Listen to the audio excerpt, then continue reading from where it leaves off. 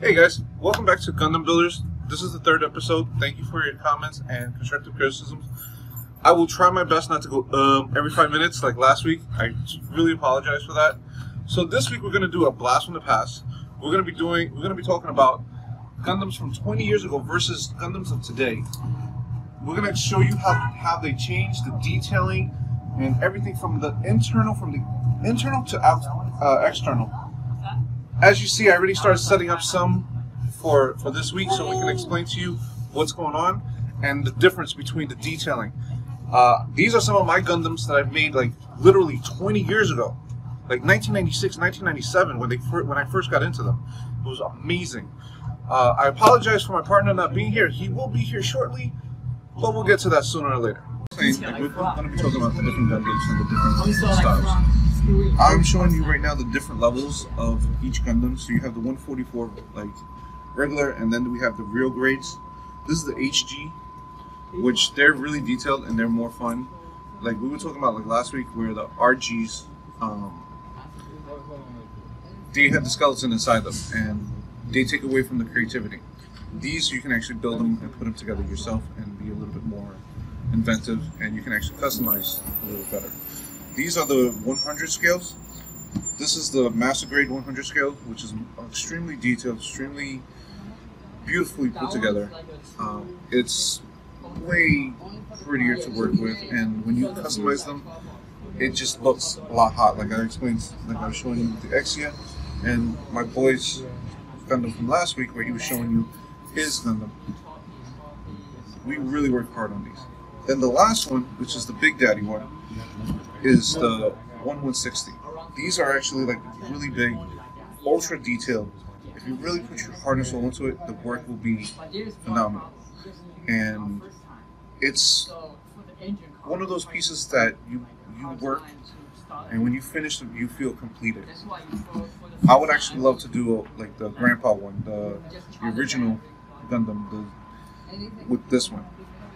I'm actually looking into buying the 148 one, which is actually the really huge one. It's almost the size of like a 2-year-old child. That's actually going to be really fun. And I'm actually going to make a whole shrine dedicated to him and put LEDs in it. I have to. So with that said and done, we're going to start talking about the different sizes. As you see, this is a 144, this is a 100. And as you go up higher, it keeps getting bigger and bigger and bigger. So we're going to go into the blast from the past, and we're going to start talking about them coming up now. So now that we're back, I'm going to talk about like how it was like 20 years ago. This was actually my first Gundam that I ever built. Really choppy, very simplistic. It was the 144 model. That's all I could afford. It was actually the RX 178 Gundam Mach 2. When I first time I saw this, I was like, oh my god, this is amazing. Nothing compared to the new Gundams now. Like, really OD detailed now. This was actually the HG, the high grade one from back in the days. And as you, the colors are very bland and very, like, not so vibrant like the way they are now. This is actually more of a modern kit. I've actually tried to keep it to the colors, even though I painted them. This is actually to the colors. So as you see the difference, very bland, very dull versus vibrant, and it shows in the detail. It shows in the weapons, even the back, like the boosters in the back. It's absolutely different. There's actually details, and now you can actually buy pieces that you can actually have metal pieces in the back, and it looks, when you're doing a custom Gundam, it makes it all the more worthwhile. The store that we're in, the Ryu Young Hobby Shop on 5th Avenue, they have pieces and they can order pieces. They actually have the Unicorn LED custom kit. Again, folks, if you need anything, by all means, come to the store. It's a wonderland, like I explained last week. So, as you see the difference, very, very, very basic, even down to the feet. The joints are worn out. These are not like the way that they used to be. Very, like, the weapons were a lot heavier and just pieces of plastic. And it's still plastic, but now it's like we got way more detail. We got detail inside of detail now. Here's a little fun kit that I did for the tournament about a couple of months ago. I actually made, if you really want to customize yourself to the balls. Go above and beyond and make something that's yours. I'm a big Transformer fan, G1 all the way. So what I did was, I said, fuck it, I haven't seen this before. I'm gonna make Gundam into Transformers and Transformers into Gundam. And I picked 3 Gundam series. I have Savior, Airmaster, Cryos, and 3 different series. So you have the Destiny Seed, Gundam X, and Gundam 00. And as you see, I customized all the colors. I actually had to primer them at least twice, especially this one, because his colors are orange and white. So the orange kept coming out. I actually won the tournament, which is pretty badass. So when you see the detail, you actually put your heart and soul into it, it shows. And it shows like that you want to do this. You actually have the drive to do this. I'm actually trying to work more now into dioramas and more background than this one. So that's one. As we go over to this side, this one I did in 1997, 98, when the Wing Zero came, when Endless Waltz first came out. And if you've never seen the OVA, that was so beautiful with the wings, the Wing Zero. But my all-time favorite is the Hell Custom. Please don't laugh at the box. It's been in an attic for a couple of years. But this is actually how the pieces were. And as you see, like, the detail compared to now, it's not the same. This is the new one. This is actually the updated model, which I'm on the process of actually creating. I'm going to have so much fun doing this because I'm probably going to customize the colors and make them even darker, like a matted black or maybe a metallic black to bring out the colors even deeper. This is just going to, if I can find the other ones, I'd be as happy as a pig and shit. So I'm going to show you another kit where this is the 144 model. Again, like I told you last week, my favorite series is Gundam X. So there was the second version to Gundam X was the Divider. What they did was they didn't want him to take too long to charge because he was charging. It took too long for him to charge in the episode, and it was a defensive flaw. So what they did was they made his suit, they changed it, and they gave him a harmonica shield. The shield itself actually opened into a 5-beam cannon and gave him proportion like a sail. I'm actually going to open this one up and show you how the pieces looked from back then. Like, you can actually put LEDs because there was no detail on the inside of the chest. It was very open, very gappy. You couldn't put the pilot in back in the days because they were like this big. So they just wanted you to have the pilot next to them. Now, with these, the pilots are like this small. The detail in the chest is so OD. I'm sorry, I'm nerdgasming a little bit, so just give me a second.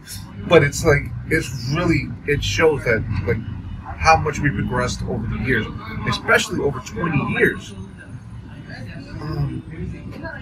So now I'm gonna actually have you. I'm gonna open up this one because I took him apart. I put him together like many moons ago, and I'm gonna show you what he looks like in pieces. So this is what I'm gonna show you the difference between the old kits versus the new kits. Like, back in the days, we didn't really have that much detail on how to make the Gundams. It was just very straightforward.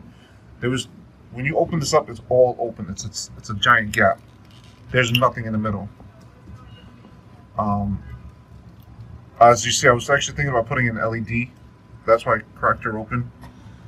I'm eventually going to put back the divider. fixing one day, but I'm actually thinking about putting more LEDs and repainting her. But just to show you an idea on how the footing works, and as you see, like when I first did this, I didn't do the perfect Gunpla things now where everybody's like all fancy and sandpapering and everything. So you still see all my mistakes. You still see the gaps, like the streamlines and everything. So that's another flaw that I'm actually looking into fixing. But again, all these pieces, 20 years old, still looks nice, but they can look nicer.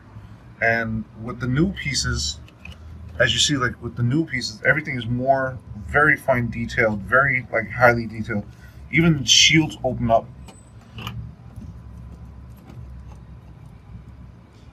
So with all this done, with all this said and done, you know, the new gen, which I'm glad to be a part of still, it's a great time to be alive and actually still be a part of Gundam. And I'm kind of glad to this hobby shop, because I was actually looking for a place to relax, but without drinking. So this is definitely where I wanted to be. I actually found a new niche in life, and like started messing around and went back into the hobby. And it's good to be working with the hands and paint. And like my coworkers laugh because I have like blue paint across my fingers, and they're thinking I'm nail polishing or something. But it's just like I get into the paint jobs and everything. It's one of those things that you really, again, you have to be passionate with it. And if you're not that you're not good, there's always ways to be better. And like I've always explained this so far 2 weeks in a row, we're here to educate. We're not here to criticize, we're not here to judgment. We're here to educate. And that's what I'm trying to show you today. I apologize once again. I just want to apologize that it looked like shit. It's really hot today. The AC is not working. I'm not up to par. My partner is not here today, unfortunately. Hopefully next week he'll be here. He got stuck at work. It's called responsibilities, people. So as my cameraman pans around the Gundam, you're gonna see the stickers back in the days were not the best. They were actually very cheap, very joppy. So sad that the original Transformers stickers were better than this. As I said, the new stickers now we have water decals, so we can actually be more detailed and actually make it look like it's part of the anime more than it's just another Gundam figure.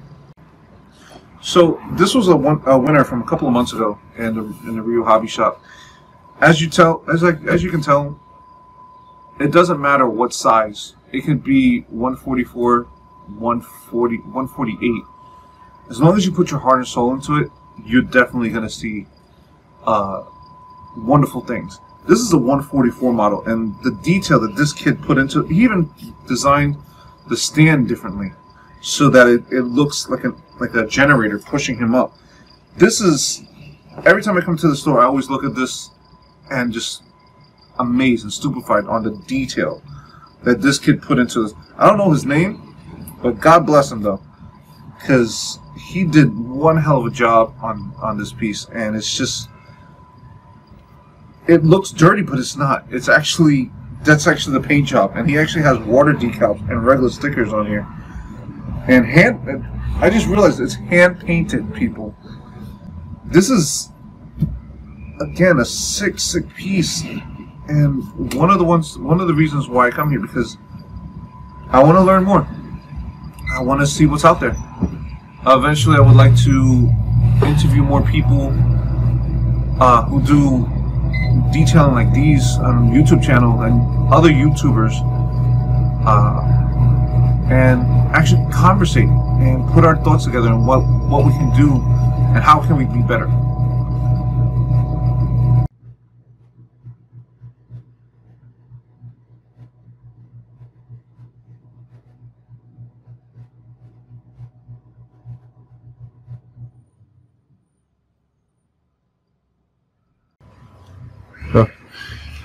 So once again, I'm gonna talk about the Gunpla tournament every month. This is my entry. Again, this is Versicle from Gundam X. This is the unicorn. This is PG Unicorn. This is the entries for this month. There's only 2 entries. Please make your votes and let us know how you like. Let us know how you like the Gundams. The votes happen every month. You can actually do online or you can come in person. Kevin will definitely happy to take your votes and let you know. Eventually, let you know which one will win.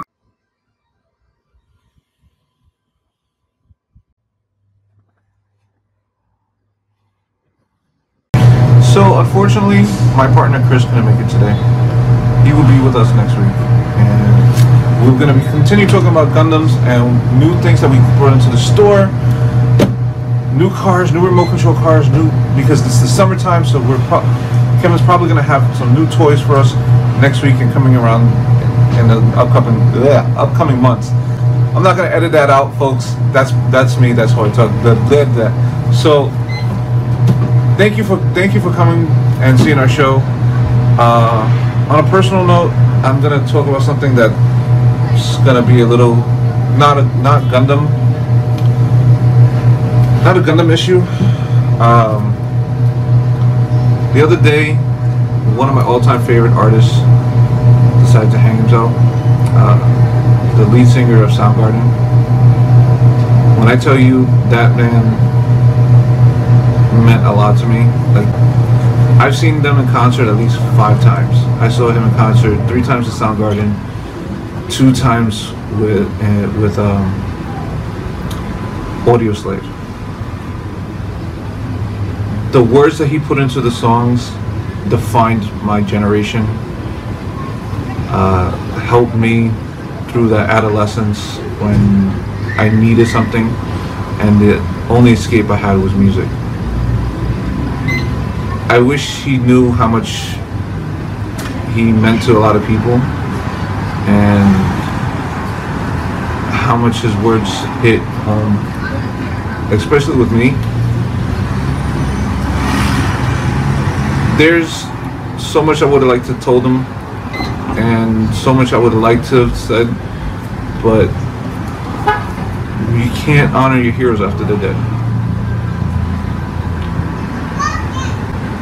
One of my all-time favorite songs, and I know it's kind of cliche, is always going to be Black Hole Sun.